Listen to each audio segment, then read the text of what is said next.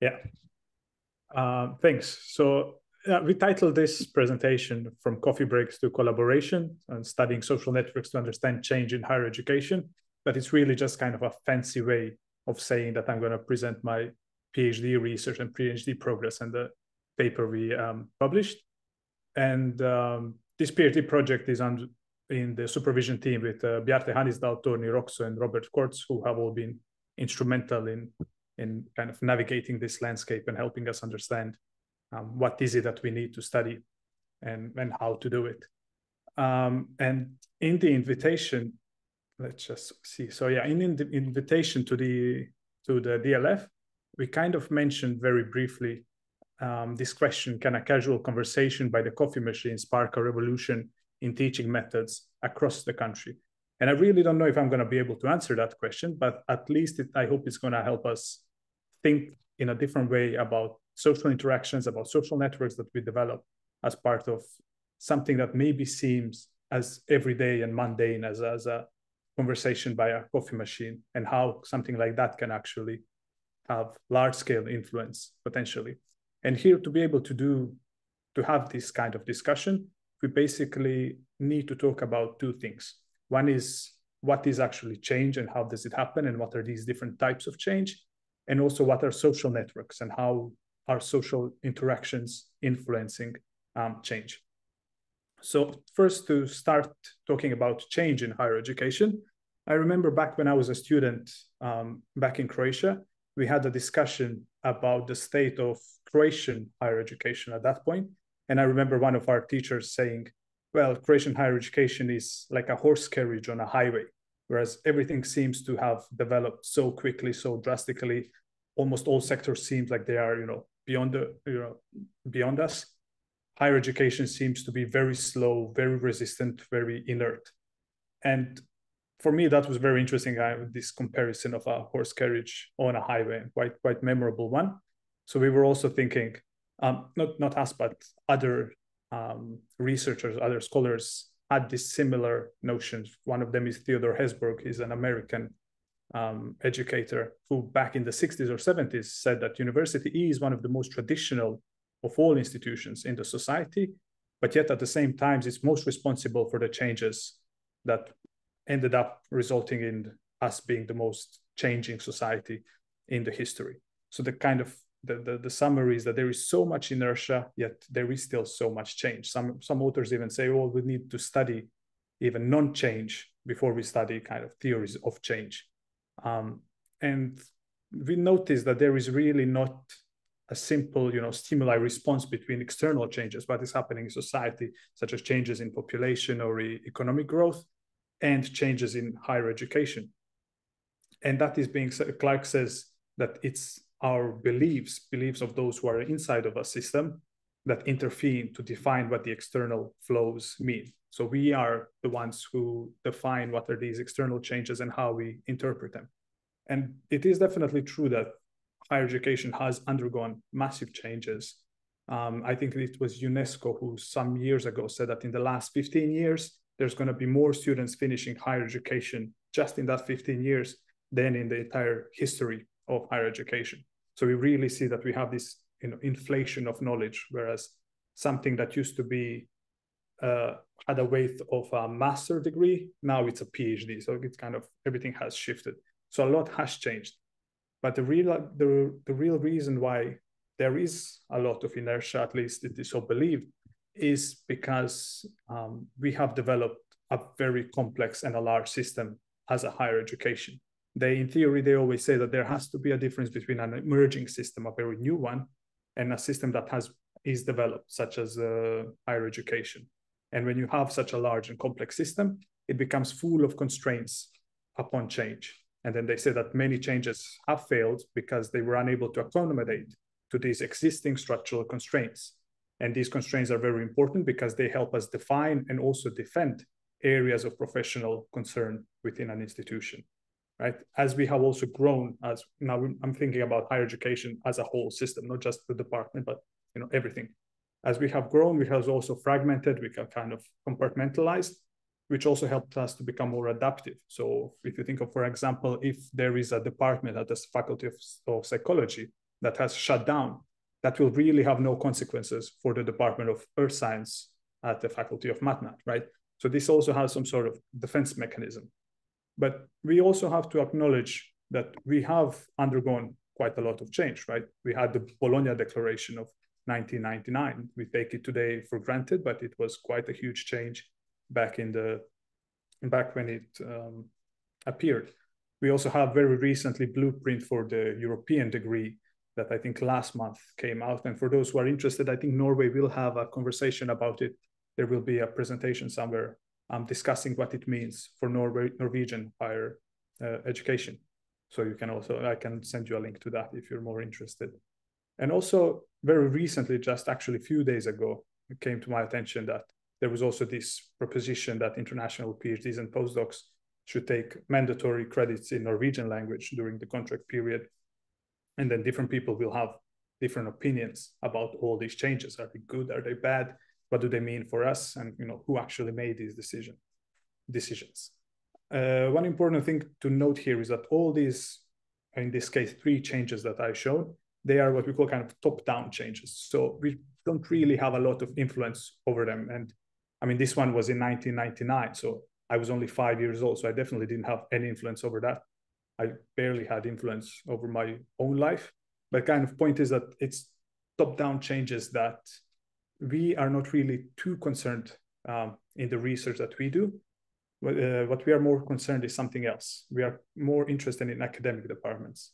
And that's one important thing to mention, is because they say that when you talk about academic change, you need to specify the levels at which it operates. And this is also for several reasons, because different levels of change are going to behave completely differently depending on a lot of influential factors. And for us, we realized, and many other authors suggest, that academic departments seem to be most productive and arenas for change, and that for several reasons. One is because in the department, you have significant control over courses that are offered at the department, right? And there can be pedagogical changes without the need of some external approval or external discussion. You may say, yeah, there are still constraints within the department, so we only know what's happening in our own course. We don't know what's happening elsewhere. But nonetheless, it is a potential problem that is somewhat easier to solve than if it was a large-scale, university-level problem. And also, maybe most important for what we study and how we study change is the reason that information about teaching practices and ideas are located in the daily discussions. And this basically brings us back to that initial little graph that you saw, and the 2 people by the coffee machine. And that is, what is the role of these daily discussions that influence us? So if you think about those 2 people again, a conversation that may seem completely mundane for them, maybe about a new idea or maybe a new teaching method that they plan to introduce or something, and they think this was the end of the conversation and that's it. This may have resulted in even more people finding out about that idea. And as it usually is with social networks, suddenly there's quite a lot of people who have heard or have had some information about that initial conversation. And how it usually is with social networks and social systems, you will realize that some people will say, yeah, that's the best idea I've ever heard. I want to find out more. I really want to know, what's happening. I want to try it in my own courses or whatever. You will have those people who say, this is the worst thing I've ever heard. I'm stupider just having heard that information. And then you will have a lot of people who will simply be indifferent. They will not have an opinion. They will not yet know what they think about it. They will maybe say, okay, I'll see what happens. Maybe I'll try something similar. Maybe I won't. We'll see. The whole point is that we're interested in all these people. So all these different kinds of perceptions that people have towards whatever is being discussed, we are curious, why do they behave in that particular way? Not only what is the role in the network that they are part of, but also what are their characteristics? What makes them exactly who they are?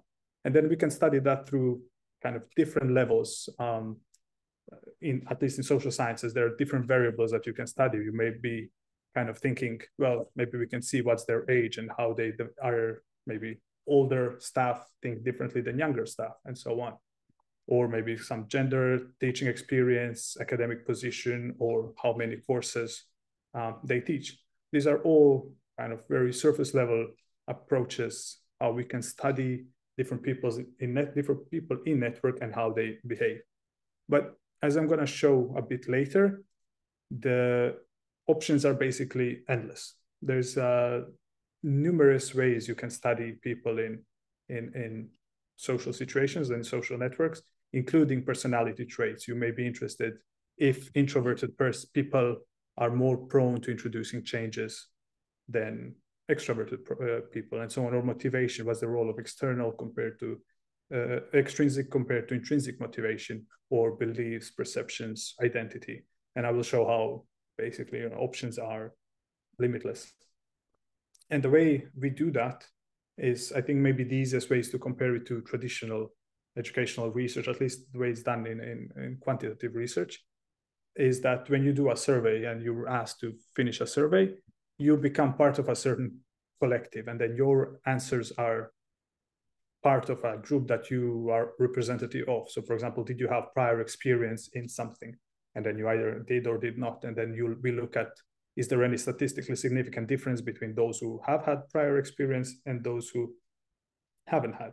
Or one more common is also with your academic title. So we're often interested, what's the role of PhDs compared to, I don't know, full professors, and so on. Or you can have, some numerical values such as teaching experience or years of teaching experience, where we see what is there any correlation between years of experience compared to whatever is that we are studying. For example, beliefs about student-centered learning, or beliefs about importance of peer feedback, let's say.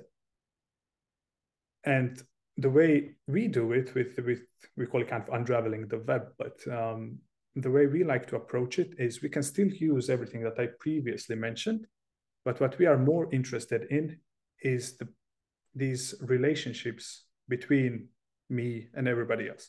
And what is the role of these relationships? How many people do I talk to? What's the intensity of these conversations? And also, how is that embedded in a larger structure of, in our case, let's say a department? And that's what we basically did in the study, in a paper that has been published 2 months ago or a month ago, not sure. We have tried to combine social network analysis, or the social network theory, with a change theory.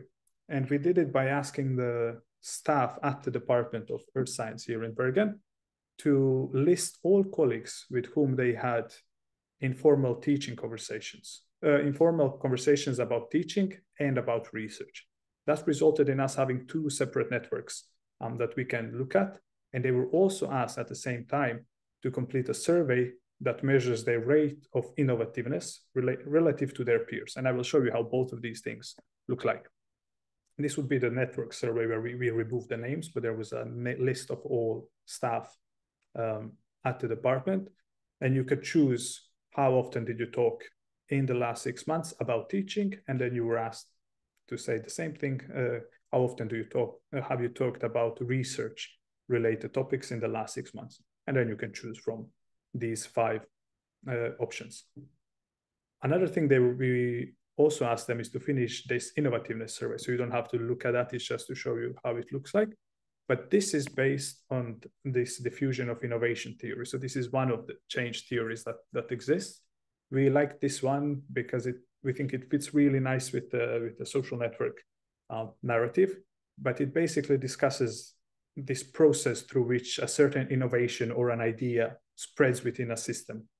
And they define innovativeness as a rate at which an individual, so any teaching staff, adopts a new idea relatively earlier than other members of that system.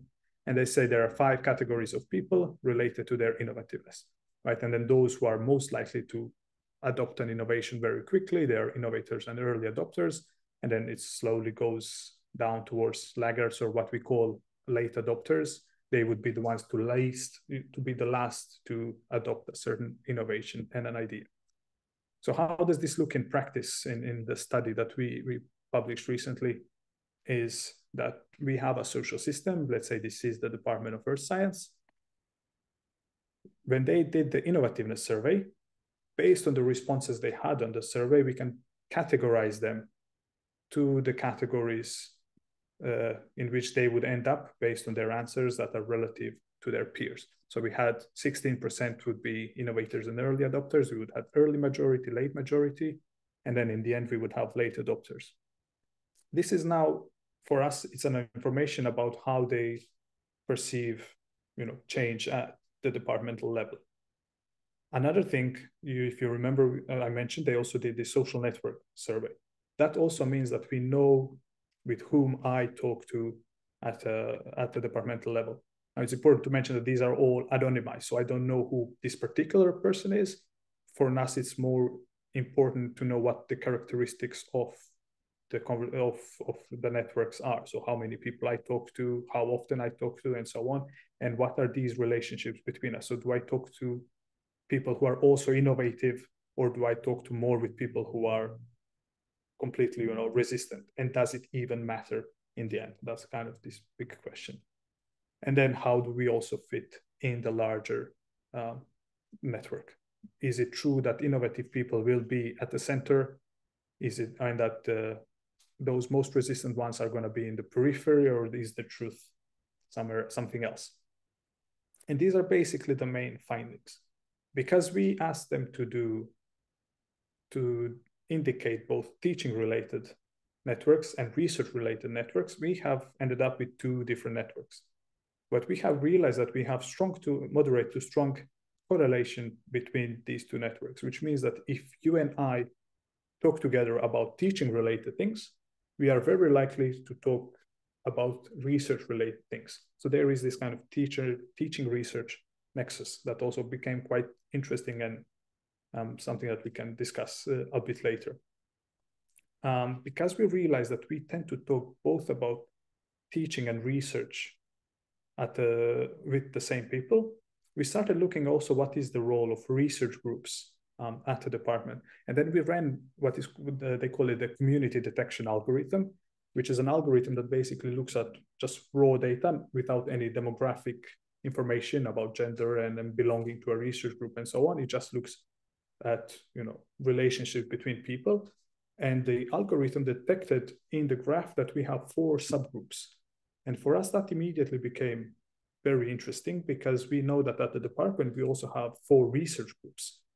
And then we started looking, okay, is there any overlap between what the community detection algorithm detected with the 4 subgroups and with the 4 research groups that we have? And what we noticed is that we basically had almost a perfect overlap between the subgroups detected by the algorithm and between the research groups that we have at the department. So if you can see, there's 2 letters, so it's basically A, B, C, D. If it's AA, it means that it belongs to the subgroup A and the research group A. And only in 4 examples, we have a situation where there is no such overlap, where a person maybe belongs to one subgroup that is detected by the algorithm and a different research group. But majority of the individuals ended up belonging to the same research group, which means that there is more informal teaching conversation within a smaller disciplinary group than across it. So there's more conversation, let's say, in here than they talk with everybody else. And then we started looking at the innovative staff. So if you remember, with the normal distribution, innovative staff are the 16% of the population. So it's only a few people who really kind of push ideas and they want to introduce new changes and so on. So we were very interested in what are the characteristics of their social networks. And we realized that they have the largest personal networks, you can see here, and that they are the most influential in a network. They tend to be central in that network. They tend to speak with most people, and they tend to have most influence in the network. And that also became something interesting that we said, okay, that's something that we have to kind of elaborate on a bit later. Another quite interesting thing for us that we found is that these few innovative people have the highest, very high reach within the network. So 6 of them basically talk to the rest of the 66% of the network, and 6 of them are responsible for 1/3 of all conversations that have happened at the department in the previous 6 months. So there's definitely quite a big role that they play when it comes to informal teaching conversations.